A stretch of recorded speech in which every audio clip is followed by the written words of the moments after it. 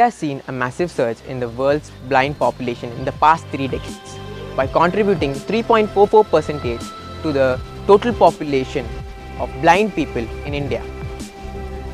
The subcontinent accounts for a third of world's total blind population. Maharashtra alone stands third in the count for visually impaired people, with not only elderly but also children being affected. It's not surprising that the root of these problems are coming from rural areas due to lack of nutrition and harsh living conditions. Talking about the social and economical consequences, the results are not encouraging. Certainly, these people lack self-confidence and self-esteem and are often looked at with sympathy or as a burden in social settings. A study suggests that these people are prone to chronic illnesses and an overall dissatisfaction with their life. Their inability to do most of their tasks limits their growth and employment opportunities. For children, on an average, there is a 4.55% reduction in their future income, which in turn pushes them towards poverty. And in most of the cases, an entire family is pushed towards poverty.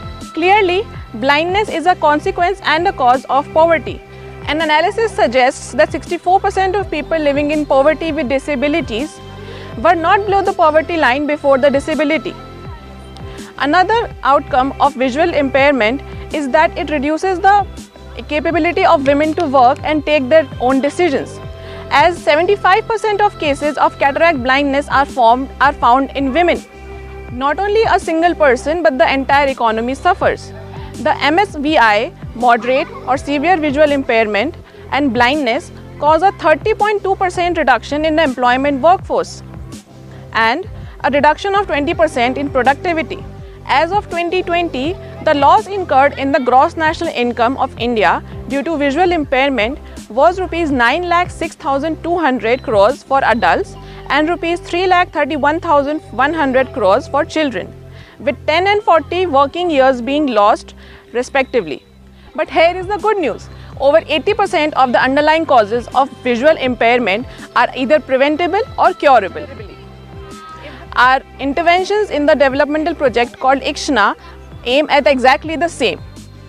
According to Government of India, the best way to tackle the problem is to establish an integrated healthcare system along with promoting primary healthcare. However, primary eye care services can be of great help to combating preventable blindness and MSVI.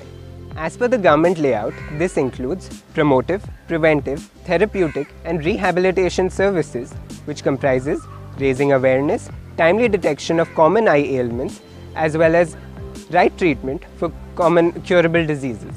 Project Ikshana, with the vision of combating preventable blindness and the mission of creating a self-sustainable business model by empowering women, as well as through skill development of our beneficiaries, is based closely on the layout set by the Government of India. We aim to create a network of eye screeners who shall provide door-to-door eye screening services along with preliminary eye testing services in the rural segments. These services will be provided by our women beneficiaries, who will be trained by our partner NGOs. This in turn develops their skills as well as renders them to be financially independent. Furthermore, our women beneficiaries refer rural individuals who require advanced eye treatments to our partner, the Vision Foundation of India, who in turn provide free of cost or subsidized treatments to individuals from below poverty line by just showing the ration cards. Our team has been continuously working with several NGOs and organizations in order to implement this project on ground. Currently, we are working with Simran Seva NGO, which helps us to identify the beneficiaries and help us connect the target audience in the rural regions of Maharashtra and do their preliminary eye testing. Apart from this, we have been working with Asara Foundation, who helps us connect, who is currently working on mainstreaming street children to help us connect the underprivileged children and do their eye testing. Furthermore, we have taken multiple efforts to raise awareness about visual disability and to enhance sensitivity about the same.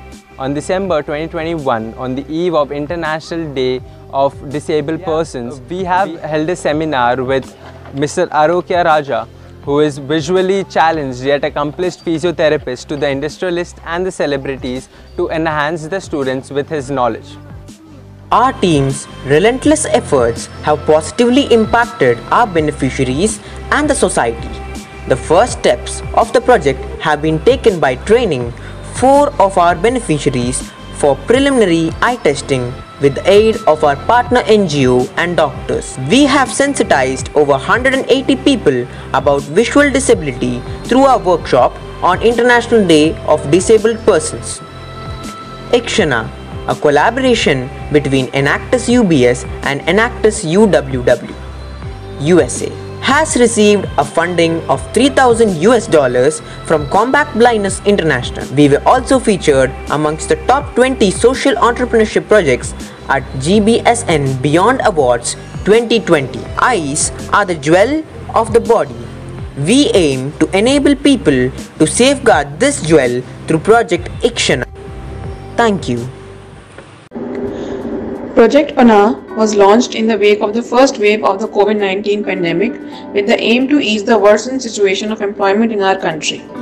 Beyond this, the masks, which are a necessary source of protection against coronavirus, also begin to become inaccessible to many due to low supply and exorbitant prices. We viewed these problems as an opportunity to create employment for the women in our country.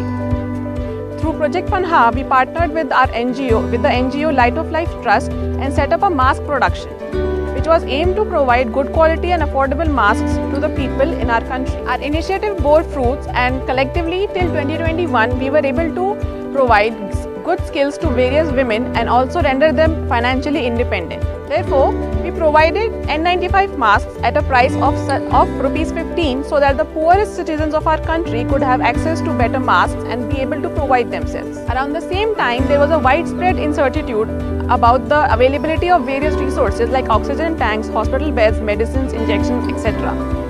Enactus UBS, in partnership with Enactus Thapar, launched a mobile application known as Procure, which was the one-point connect for acquiring various COVID resources.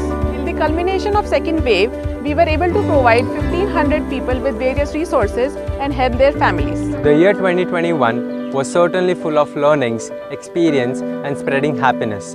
But this year brought us another challenge, the challenge to sustain happiness and sustain the project. Yes, decline in the COVID cases over the country was undoubtedly a blessing. It did bring a much needed relief for the people and leniency in the COVID protocols. But along with it came a sharp fall in the demand for face masks and saturation of mask market. This posed a problem for our business as it heavily relied on the demand of face masks. But we could not let our beneficiaries face unemployment again. Therefore, we decided to diversify. The aim was to create another stream of business in addition to the face masks. However, there were a lot of factors that need to be considered while we stepped in for any other product. Long-term demand for the product, demand in the target region of Maharashtra, ease of manufacturing for the underprivileged women, and profitability. In this situation, an ideal solution was to expand our business to a domain that was related to our current product line and was also easy for our beneficiaries to adjust to. After an extensive primary and secondary research of numerous clinics and hospitals, and after understanding the insights of industry from various experts and doctors, we were able to find the perfect fit to our diversification: the healthcare overalls. In India, the medical apparels business is currently in the stage of infancy. Therefore, there is a lot of scope for expansion. And thus, this creates an opportunity for us to contribute as well as make an impact in the lives of not only our stakeholders as well as in the overall growth of our country. Thus, Panah, with the help of its women beneficiaries, diversified into the production of medical apparels like stretcher sheets, uniforms for medical professionals and jute bags and so on, and supplied them to hospitals and nursing homes in and around Mumbai. This choice also provided us with an edge as rural women were already accustomed to stitching and did not require much training. Ideas without execution are hallucination. Believing on the same, our team has taken big and small efforts to come closer to our goal. Apart from the major productions of medical overalls, Panna has engaged itself in various social media activities, in-person events and competitions to increase the impact intended. The various efforts of our team at Project Panha led to a substantial positive impact in the lives of our beneficiary. Cumulatively, by the end of 2021, we sold more than 1895 masks and over 800 cotton masks by supporting and empowering 20+ unprivileged women by providing them an additional source of income. With the head for business and heart for the society, our team and our projects aim at constructively transforming lives one at a time. At Enactus UBS, we believe in creating opportunities, empowering the underprivileged, nurturing relationships. we are the change makers of tomorrow. We are Enactus UBS.